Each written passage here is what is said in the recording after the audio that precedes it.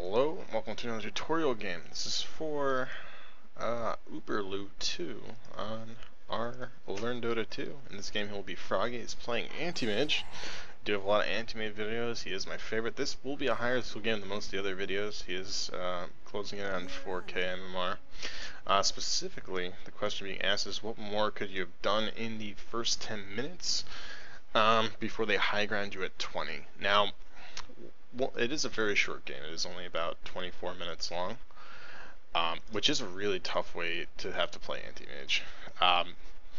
Now, when teams have the capacity to high ground you really early and your team falls like unbelievably far behind, it does make the games very, very hard, and you are playing on a razor's edge. So it does require like very, very precise play, very precise movements, and like one bad decision is what's going to lose you the game. So they end up having a Beastmaster, which makes their whole team attack faster, and so they're able to, like, if they win one fight at your racks, you'll probably lose. This game, it looks like your Viper gets right middle. I think your Ursa must have been jungling. Oh no, the Viper must have been offlane. Well, whatever, we'll see in a moment. But we'll try and look at like the laning mechanics, like what you could have done a little better, and specifically what you could have done better in laning phase, what movements, what things could have drawn out and made the game last a little longer, stuff like that. When I'm looking at this game now, I might point to little things that in the grand scheme of things might not have changed the outcome of this game. It's very possible. I mean, it's a 24-minute game. They're able to high ground. You died 3 times. Depending on when those kills happen, it may or may not have mattered. But like every little thing adds up, particularly when you're playing Anti-Mage. So like everything individually might not make a big deal, or might not make a difference. But when you add all those little things up, hopefully it will end up making a difference, and hopefully it could lead to like the difference that made that game winnable, if that makes sense. And there are some games that even if you play the best game of your life on Anti-Mage, you're not going to win. It's because when you have a team that's high grounding with a Leshrac with full mana, and you don't have a Manta yet, you have no way to bring that Leshrac's mana down before an Edict takes your tower. Like, that was the bane of my existence in 684. When my team fucks up, feeds a Leshrac who's like 15-0 with like 22 Bloodstone charges or something like that, and they start knocking on my tier 3s with like an Aegis on this Leshrac, and he's got max mana, and I have no way to get rid of his mana, no way to get a huge mana void. Those are the games that you can't win, just because I can't outplay that. I can't outplay this Leshrac having full mana and having no incentive and no reason to use it all. You can't TP into that fight and get a huge mana void at the end or in the middle of the end of the fight, because he's never gonna lose enough mana for that to be an issue. It's like a Storm who's gonna like jump across the world. Starting build's fine. If you think you're in an aggressive lane, you probably want to get rid of these for more tangos, but it's fine. It doesn't matter.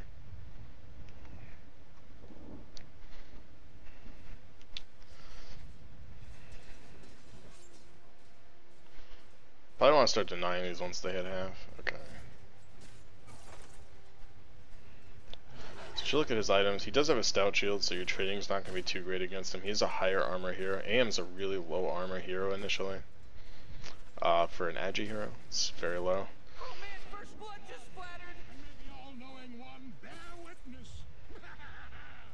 The Shadow Demon should be harassing this guy more.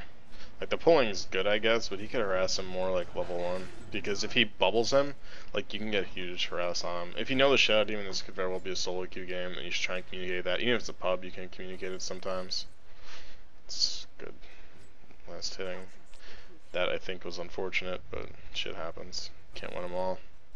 That was also an unfortunate one.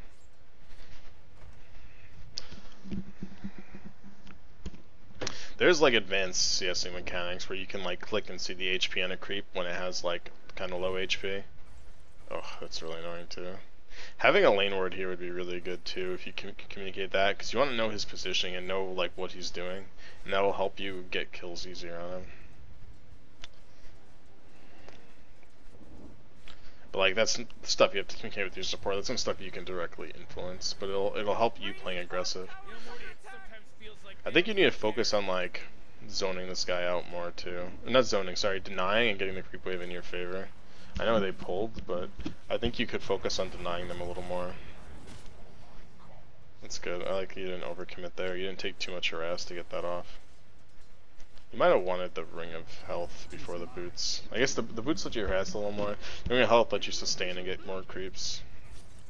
Because he does have a little bit of harass, which is kind of annoying. I think like most of the stuff we're gonna see is gonna be in like 8 minutes, but this is worth checking out.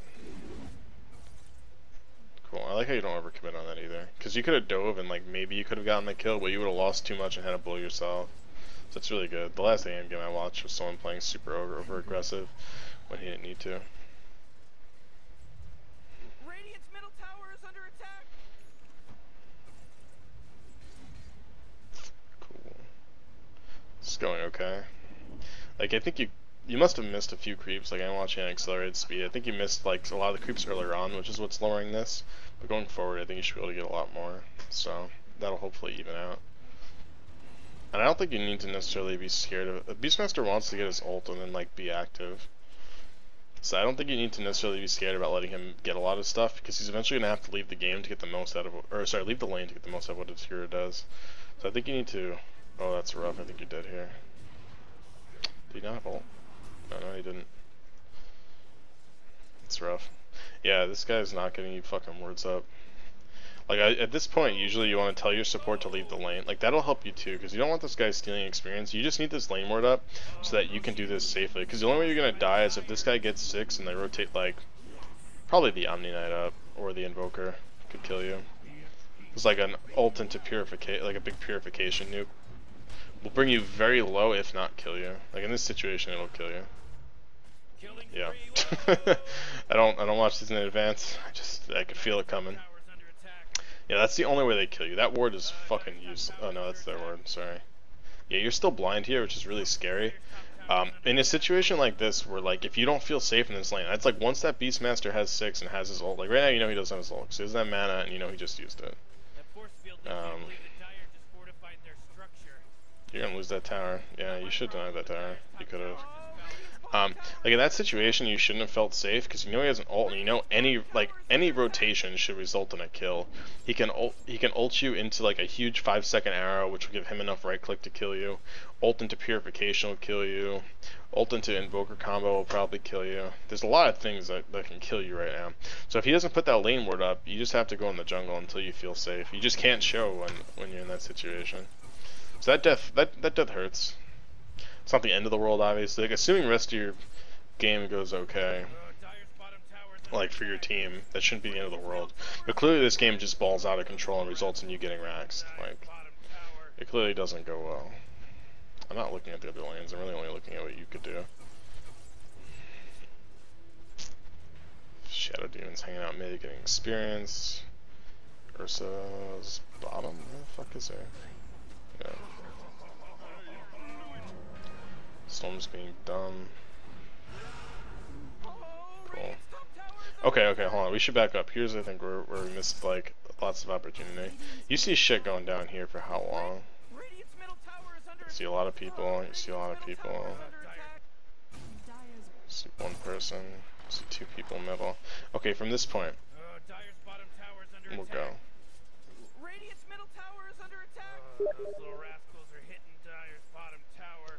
This is good, because what you want to be doing here is like ordering this down like you're doing, which is good.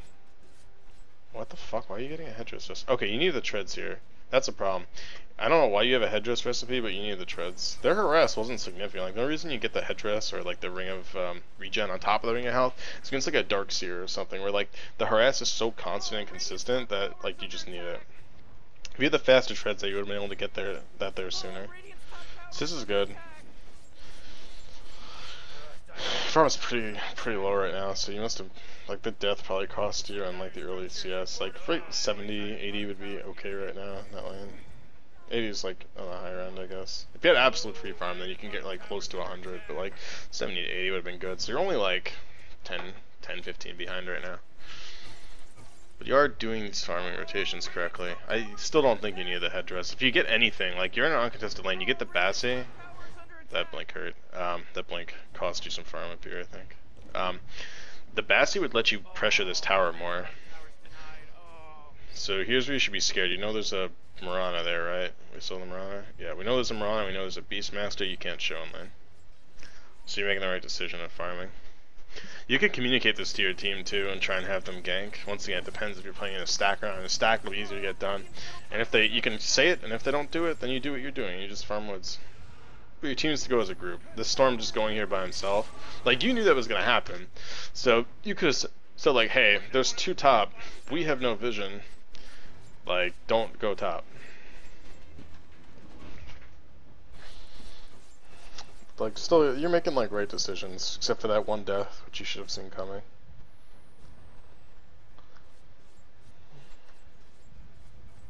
Radiant's middle tower is under attack.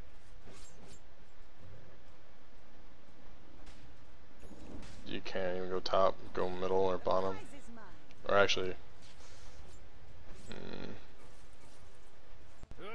Still don't know where they're... Okay, they're grouping middle, so you know you can do this now. You gotta be on Adu treads for this. Your regen's more effective into a lower HP pool, and you'll push harder because it's giving you 9 more damage and 9 more attack speed. Seems like a little thing. Once again, every little... Like, when you're an anti-mage in particular, this hero is all about being efficient. And what you're doing was inefficient for that moment. You switched to Adu, so that's good. Did we want to TP to this? Did you look first? Let's see. Like, you want to TP when they over... The thing is, they don't really have a great mana void target apart from the Invoker. The Invoker doesn't really run through his mana pool like a lot of heroes do. The Invoker's not really there.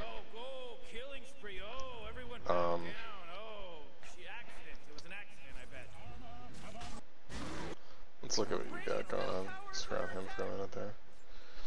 This fight's breaking out. Okay. You look, you start TP. It's okay, TP. The thing is, like, you're comparing this versus you being able to push top. Like, that's the alternative right now. Like, I might be able to take top tower or this. You can't man up on him like that even when it's down, just because the purification will take away, like, a huge portion of your hit points. If he waited on that purification, I think you died here. I don't think they needed you for this fight.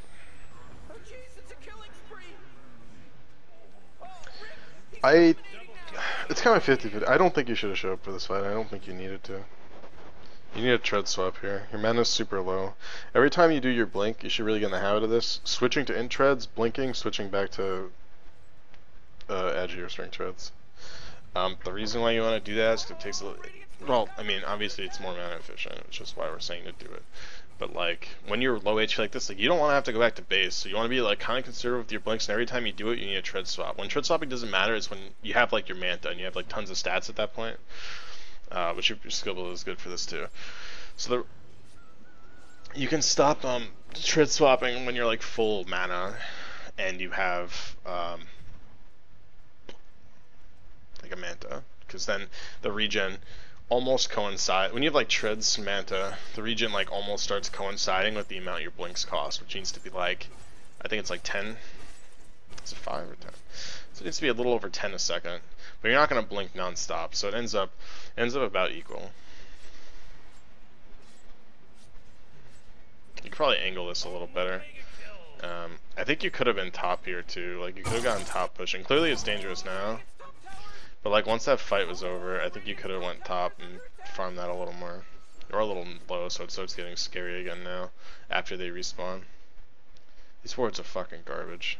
Really bad. It's like unfortunate for you, because it limits like, you need information to work with when you're an anti-mage, and like they're just not giving you information. You see them all here. I don't think you can see him, even though he's showing up on the minimap. There's no reason you should be able to see him. Okay, now you know he's here. That's annoying. Because like the other problem when you're jungling at like low HP, you're still gonna like lose health from this. And if you're in the lane, then since you're autoing lane creeps, you're actually getting your regen, and the regen almost lets you sustain or lose very little from this. You could die here. Nice. Take this, go top. Like you need to be farming top. You can't be in the woods right here. Like the woods here is when you don't feel safe in the lane. It's not your first The woods is not your first thought. The woods is your, like, shit, I don't have any other choice, I should do this type of thing.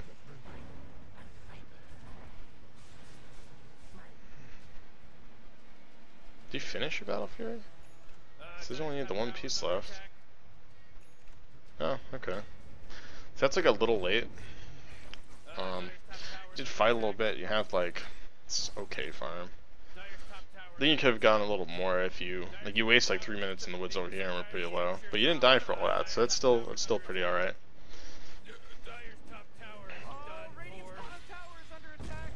Oh, nice meatball dodge. Should be farming the woods here, I think. Yeah. Ooh, nice. Why, thank you, Radiant team. I think the Vlad's is still the right option. I mean, like the Vlads will help you split more and it'll help your team in fights a little bit. Unless, maybe if he has the Vlads. I think he's working on it. Fucking idiot. He's getting a Shadow Blade. You should keep cutting this creep wave here. Okay, that's good. I think you should have known you should have been cutting it already though. Like, I think when you were over here, this is kind of risky, but keep in mind, they have no incentive to be in this area. So you should have been cutting it even the creep wave before this. So you missed this cut already. Yeah, and you get like the next cut. Because their only objective here is like that tower. Then they're going to start trying to high ground you. So I think you should have started cutting sooner. You could have cut there too. And like draw them over to you, just waste their fucking time. Like kill 2 creep waves here. Just blink over here and then like TP top and then start farming there again. Because they're going to try and respond to you. And even if they didn't, like you just have to play it safe because you don't have vision. Like you need to tell your team like, please smoke and get deep wards so I can actually play how I have to play to win this game. And sometimes they'll listen, sometimes they won't. But like that's all you can do. So you missed a cut which probably cost you the tier 2. Which is unfortunate. You guys don't have excellent wave clear, so maybe you would have lost it anyway. It's tough. Like you're really not getting space here. I'm surprised you lose this game within the next 3 minutes. It doesn't seem like it's definitely bad. Well, I guess it's you're the only person with farm on your team. Holy shit, they all have like 50 creeps. Yeah, it's unfortunate. Like here you just have to play risky. If they group up, you're in such shit. You blink over here and you chop the creep wave, go to this camp, chop the creep wave. Farming the Ancients doesn't help your team here. There might have been a mana void there too that you missed out on. So we're farming this, we have a TP scroll. Does Invoker go hard? Throws a meatball. Yeah, like here's the thing I'm talking about, like he's a hero who has an enormous mana pool but doesn't necessarily need to use it all. Like, oh, 200 mana. It's not a Storm who's zipping across the map.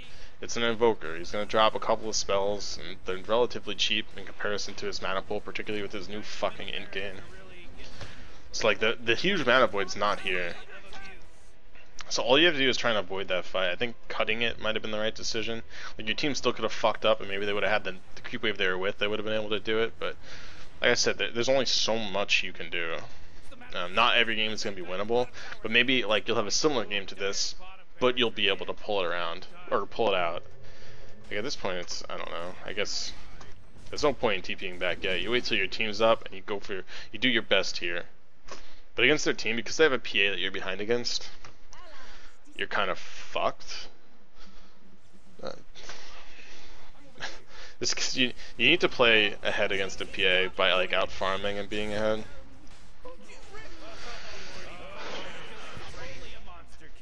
Yeah, that's your 3rd death? No, that's the 2nd. And yeah, like at this point it's kinda like a formality, like this game's kinda over. Because they took the 2. But so I think you could have played the lane a little better and could have gotten a little more farm. Not a huge amount. You missed like some CS, but like shit happens. Maybe you could have harassed him more. That first death was pretty bad. Because you know, you should look at a game and you should know what your threats are.